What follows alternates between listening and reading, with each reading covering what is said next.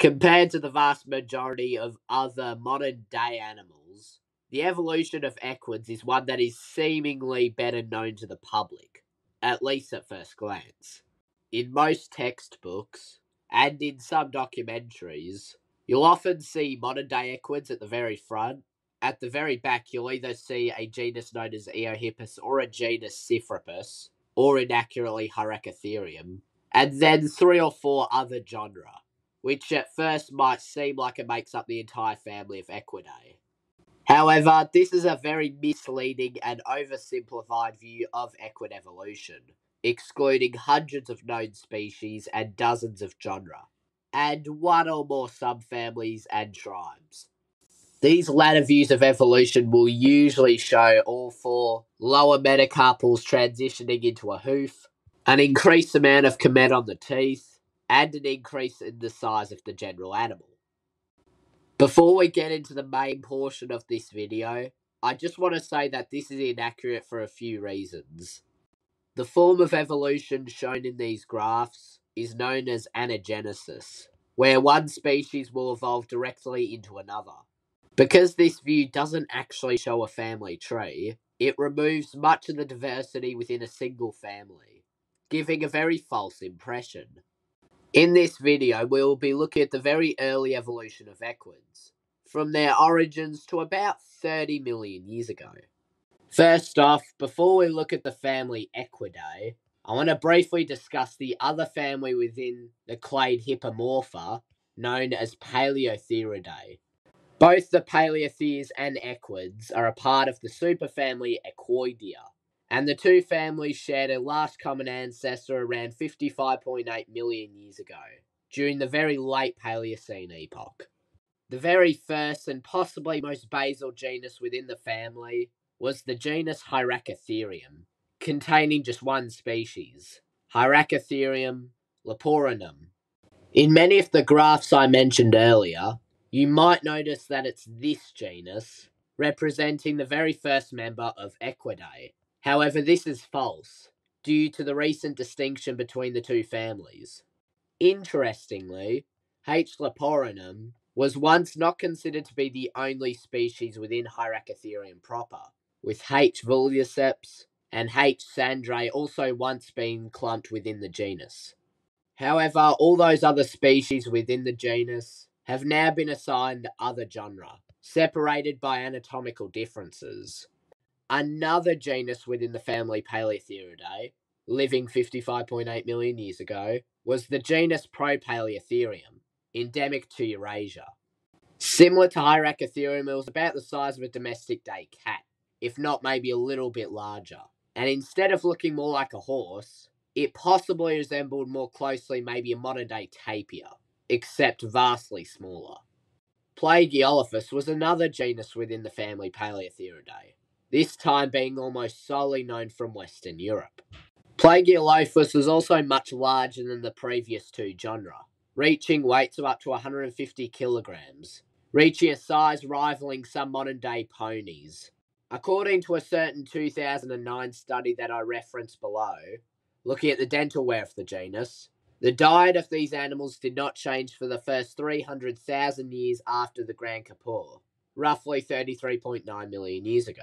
This diet would have mostly consisted of fruits, or abrasive plants. Being a survivor of the Grand Kapor, Plagiolophus also outlasted the family's namesake, Paleotherium. Being discovered all the way back in 1782, it wasn't until 1798 that the animal was classified, being placed within the order Placoderms, which once contained horses. Unfortunately, this group is defunct, containing hippos, elephants, dugongs, cetaceans, and just a lot of very unrelated animals, all being shoved together into a single order. But this was eventually cleared up around the mid-19th century, with Paleotherium believed to be an equid, before it was eventually placed in its own family with the other genre. Paleotherium was another large genus, reaching up to 700 kilograms in the largest species, Paleotherium giganteum, with the smaller species, Paleotherium siderelothecum, reaching only 61 kilograms. Paleotherium magnum would have also lived alongside the genus Paleotheriidae, which was a part of a completely extinct family within Artiodactyla. Paleotherium didn't last that long after the Grand Kapor in the grand scheme of things, going extinct roughly 32.5 million years ago, during the early Oligocene epoch. Now that we've looked at Paleotheriidae, the most appropriate thing to do afterwards is look at the family Equidae, and the very early evolution of the family. The first recognised member of Equidae to appear in the fossil record 55.8 million years ago was the genus Eohippus. A possibly synonymous genus, and possibly older genus, is known as Cypropus, containing the species Cypropus sandrae. Cypropus lived in the Bighorn Basin of Wyoming, possibly coexisting with, and even being synonymous with, Eohippus. Two such forms from Europe around this time were Orohippus and Pliolophus.